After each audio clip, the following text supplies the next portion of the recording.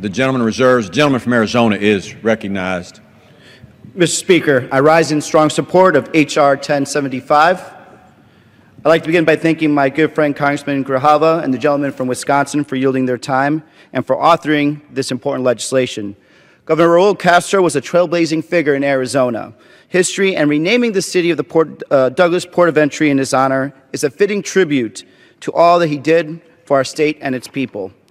Mr. Speaker, Governor Castro was the first Mexican-American governor of our fine state. He also served as ambassador to Argentina, Bolivia, and El Salvador. Governor Castro paved the way for a new generation of politically active Latinos and immigrants who followed his footsteps and fought to make their voices heard. He played an important role in the history of Arizona and of the Latino rights movement, and we will be forever indebted to him for his work on behalf of our community.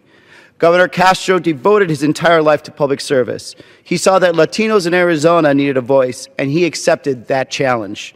He worked tirelessly to encourage Hispanics to get involved and participate in our democracy.